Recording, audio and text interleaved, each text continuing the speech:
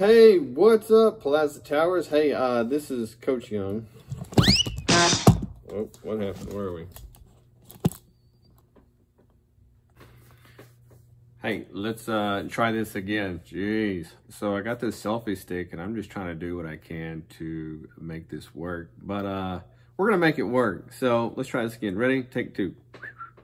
All right, this is Coach Young, and man, I hope you're having a good day, a blessed day today.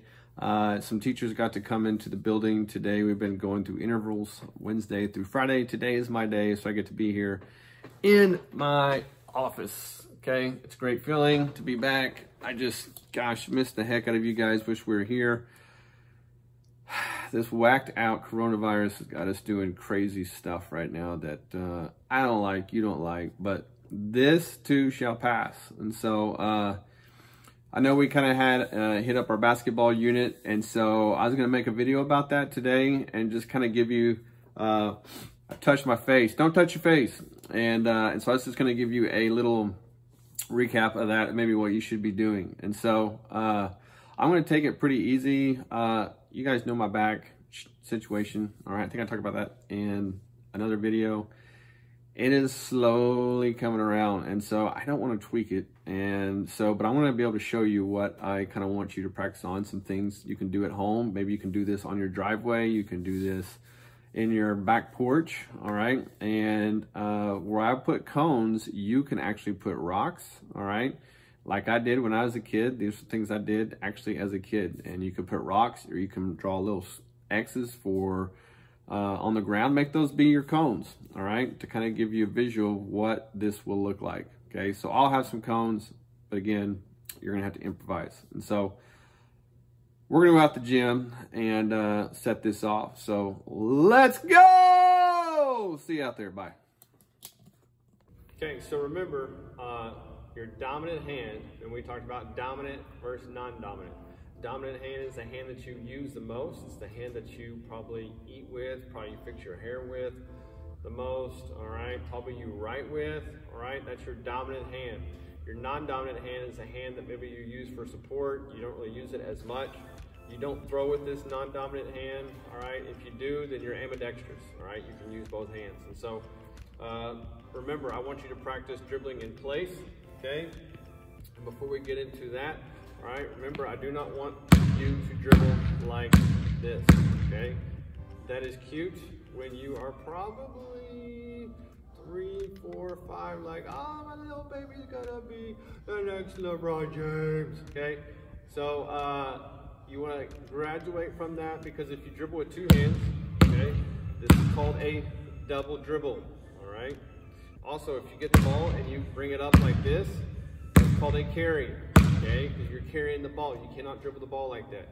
If you dribble the ball, okay, you stop, and then you dribble again, okay, that's called a travel.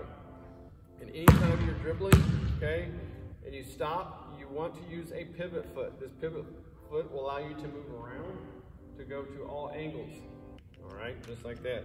So make sure that you are using your pivot foot, okay, because if the moment you pick that up, the ref's going to do this at you once you get in a basketball league, and he's going to call you for traveling, okay? So again, double dribble, dribble, stop, and we dribble again. That's called a travel, okay? This is called a carry, all right? If you take more than 2 steps, okay, while you're dribbling the ball, that is also called a travel, all right? So here's what we're going to do. Remember, I want you to practice, have maybe your parents help you with this, all right? You're gonna be dribbling in place, or maybe your brothers and sisters. You're dribbling in place with your dominant hand, okay? You can do that for 30 seconds, then switch off with your brother and sister, okay? Dribble, dribble, dribble. You wanna keep the ball between the waist and the ground, all right?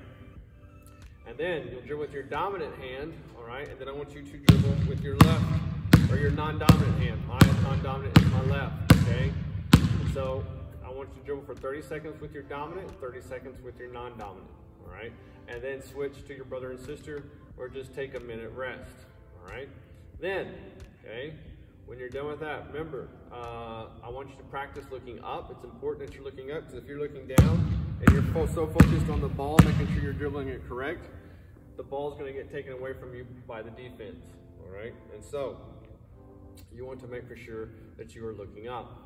A good drill to do that is to have someone stand in front of you while you're dribbling. Okay, while you're dribbling the ball, okay, the person in front of you holds up a 1, and you got to shout 1, and knowing that you see their 1 and you're looking up, and keep dribbling. Then they put their hand down and they'll do this. Okay, that's a 0. You say 0. You keep dribbling, and maybe they do this 2. Okay, and you shout 2. Maybe if they do this, that's 5. All right, and then you keep dribbling. If they do this, 4. All right, and then you go back, and then maybe you go 3. Okay, so the person showing you the number can go through any number you want. All right, as long as it's 0 through 5, and you got to make sure you call that number out. When you're done, you can switch partners. Okay, and the next person is going to dribble. All right, and then you're going to shout out the numbers. Okay, does that make sense? Good. All right, now another thing. Okay, let's see where we're at here. Okay, all right, we're still filming, so that's good. Okay, now the next thing you're going to do is you're going to dribble, practice walking. Now these cones right here, remember, you can get chalk if you have chalk, or you can even use a rock. A rock will write on cement sometimes, and so you can make an X on the ground. So that can be an X, that can be an X, that can be an X, that can be an X. Okay, and now what you're going to do is you're going to dribble down, okay, with the ball in hand, all right, around on the right side, come back on the left. So you're going to dribble down with your dominant hand, okay, come back right here with your non-dominant hand, all right? So you can practice this over and over and over until you get comfortable, okay? You're dribbling here, dominant hand, okay, switch it, come back with your left, just like this. You can go around and around and around. Do that maybe for 3 minutes, all right, if you're by yourself, and then you can switch it, all right? And then, kindergartners, you can do it as long as you want through 2nd grade. 3rd grade through 6th, if you want, you can start progressing. Then you can start jogging, okay? If you feel comfortable, start jogging, dribbling the ball down with your dominant hand, come back with your non-dominant hand, okay? But first, or kinder through 2nd, I really want you just to focus on walking and dribbling, okay? And then 3rd through 6th, if you get really good, you can sprint down and back, all right? If you have a brother and sister, you can time each other. See who can go the fastest, but you gotta stay under control, because if you go under control, it doesn't count, all right? Now, the next thing you can do is you can go in and out of the cones, okay? Using the right, then the left. I'm going to demonstrate, okay? So you dribble to the right,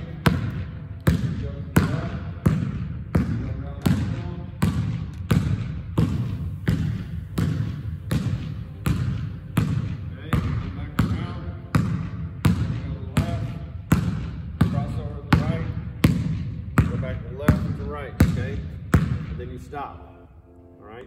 So you can do that for like 3 to 5 minutes if you're by yourself, all right? Just to get better at dribbling. You can, kindergartners through 2nd, you probably want to dribble with one hand, going in and out, in and out, in and out with your dominant hand, all right? If you feel like you are getting better and you want to progress, then you can go and use both hands. 3rd through 6th, I want you to focus on using both hands, left and right, going in and out of the cones, okay? Kindergarten through 2nd, you're not going to be, I don't want you running or jogging through this, because I want you to become a really good ball handler. I don't want you to get ahead of yourself. But 3rd through 6th, I do want you running in and out, okay? Progressing to that, jogging maybe, and then running in between, and trying to get better and better, okay? Now, so that's it for dribbling. Okay, look at this awesome gym. This thing is gonna be so ready for us to come back to. I can't wait, you can't wait. But just wanna give you a little snapshot of our old homestead, okay? So here's what we're gonna do. We're gonna work on passing right now. I'm gonna go over chest pass. I'm gonna go over bounce pass. I'm gonna go over the head pass. And you can do this with a partner, all right? Or you can do this by yourself. I'm gonna show you how to do this by yourself, okay? All right, so here we go.